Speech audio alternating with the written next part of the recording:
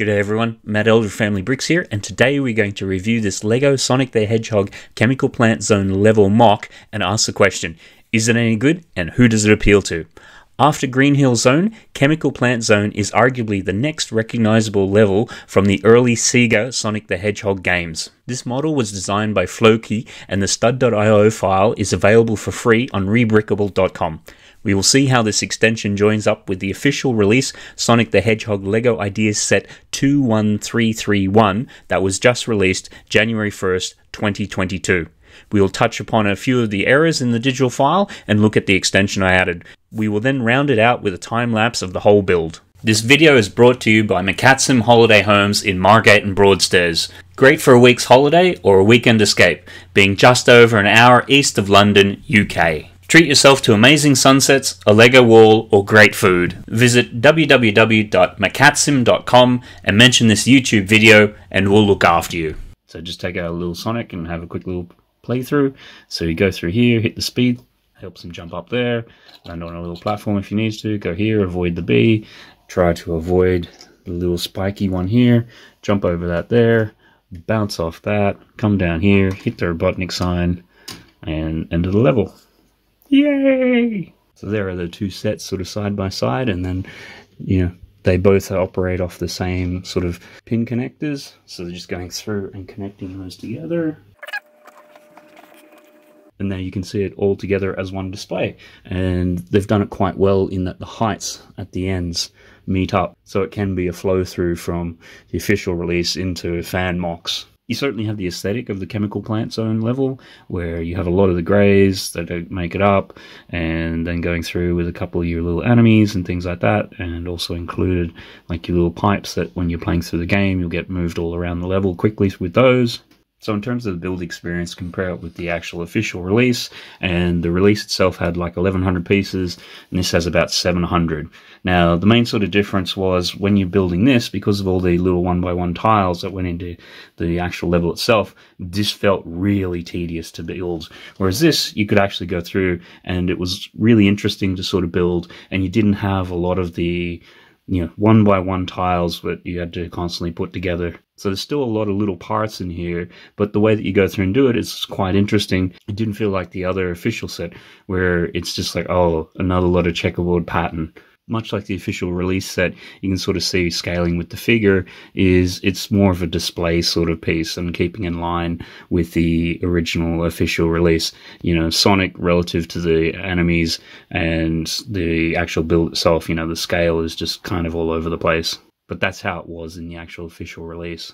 You also have some axle pins within a couple of these sections, so you can go through and reconfigure it, but when you look at it, you're going to be keeping this sort of main block together anyhow, because otherwise this is going to sort of be hanging out into the middle of nowhere. And the way that I built it was pretty much going through and doing the whole base first and then building on top of that, which I haven't had a chance to really go through and reconfigure it, but I don't think the way that some of these go together nicely allows for that modularity part, which the original release had. Not that I think that particularly matters, because with this side piece that you've got to put on here anyhow, generally you're going to set it up how you want it and build it and keep it like that in any event. And there's a nice lot of little details that they've got in here. I really like the way that they've used the tires to do that sort of speed boost.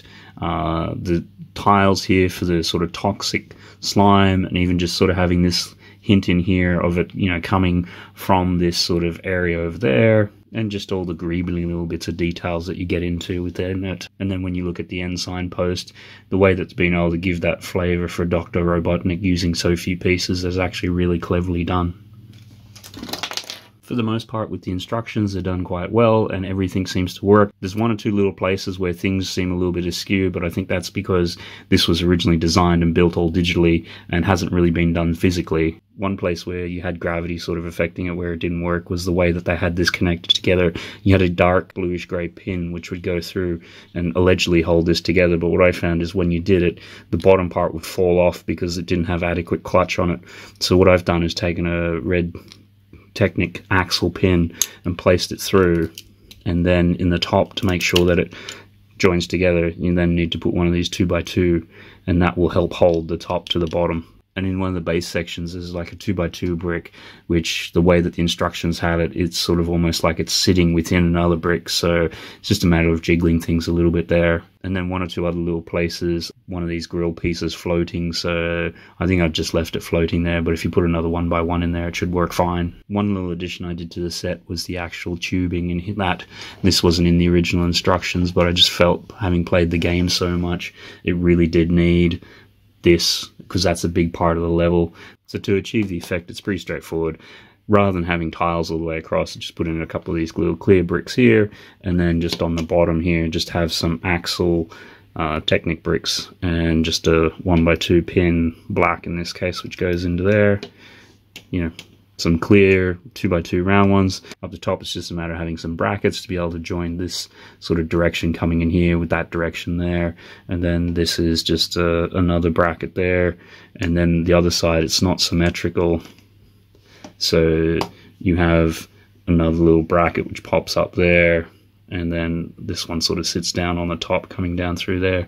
So relatively straightforward. So with the way that these instructions are presented on Rebrickable, it's for free, and they just give you the actual studio model. So I've gone through the studio model and then broken it down into all the different steps, and there'll be some instructions on my website, mattelder.com/Sonic, where you can download at least the instruction PDF that I used. I know there's a couple of funky steps there, but if you look at the actual number of pieces for that step, you should be able to figure it out. And just the way that I've done it, sometimes when you're trying to deal with these Technic axles and things like that, you may need to just sort of either go a step forward or back and sort of lift them up to get it to work properly. So the versions of the instructions I've done are probably like 98% complete. Overall, I think this has been really, really well done. It's gotten most of the key features and the colors and the enemies and everything like that.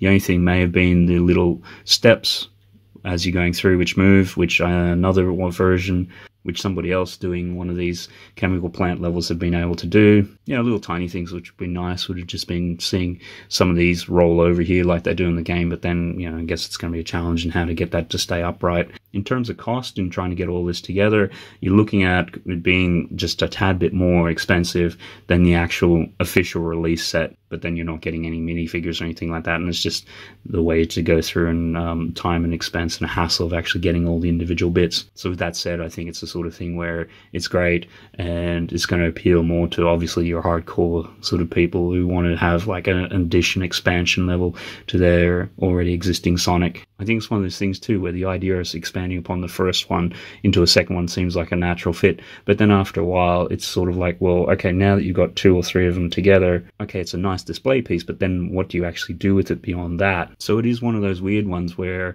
having now gone through and actually done the actual expansion as such and done a second level, I'm a little bit indifferent as to whether or not I'd actually want to see more levels come out. It'd be interesting to sort of see what the official designers and things do with it, but then what you're left with is just this long display piece. And I think part of the thing with these sorts of video games is all about the movement and the interactivity and things. So you've had the other extreme with the Super Mario stuff, where you have all those interactivity and electronic elements. I think the fact that it's not based upon minifigure like this is probably hurting it, but yeah, of course you can then understand because of the way that the size and the batteries are, you can't really do it with minifig. But is there a happy halfway point in between? Don't get me wrong though, I think the fan designer who did this has done a fantastic sort of job on it, and it's brilliant, and the fact they've also more or less had it up and available for free is another wonderful benefit, so kudos to them for doing that. And with some of the criticisms, I'm being really nitpicking, probably unfairly, taking something that a fan does as a bit of a passion and comparing it to an officially produced set which has, the whole full weight of reviews and everything behind it. So start off by creating the long base and then going through and building each module on top of that, and you can see some of the axles there starting to go in,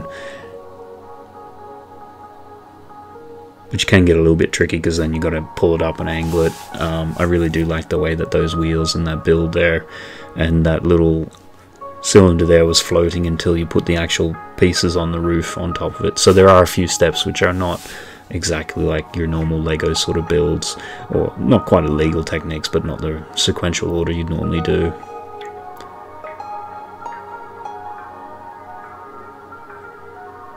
And you have these fun little details of building these little cylinders and snot on the side.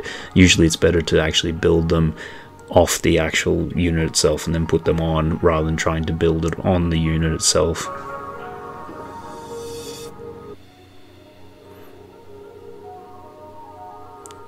do the sign, which is cool. The bee, a couple of enemies, and we're done. Congratulations on reaching this far in the video. Feel free to comment or just type chemical and we'll know you've made it this far. If you've enjoyed this video, hit that thumbs up button and consider subscribing to the channel. A share also never goes astray. If you're interested in building your own modular Sonic the Hedgehog Green Hill Zone, check out our video here for details and free instructions. For a bit of fun, you can check out our LEGO Sonic the Hedgehog short here. Otherwise, this time-lapse of a Sonic the Hedgehog mural I did may be of interest. That's it from us here at Family Bricks. Thanks very much for watching. Until next time when we talk about all things LEGO and lifestyle.